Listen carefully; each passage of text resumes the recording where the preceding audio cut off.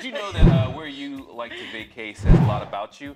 And considering I just got back from a few days off, I figured I'd do the story. So listen, each city, country, island has a preconceived reputation for drawing a certain type of traveler. So we're going to further those stereotypes this morning.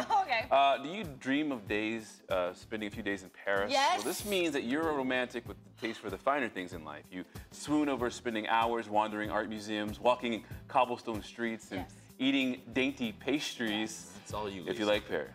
Now, if you love to travel to Canada, then you enjoy a quick escape to a foreign country, but you don't like to go too far. You're a little bit lazy. You probably are a hockey fan who enjoys being surrounded by lots and lots and lots of snow.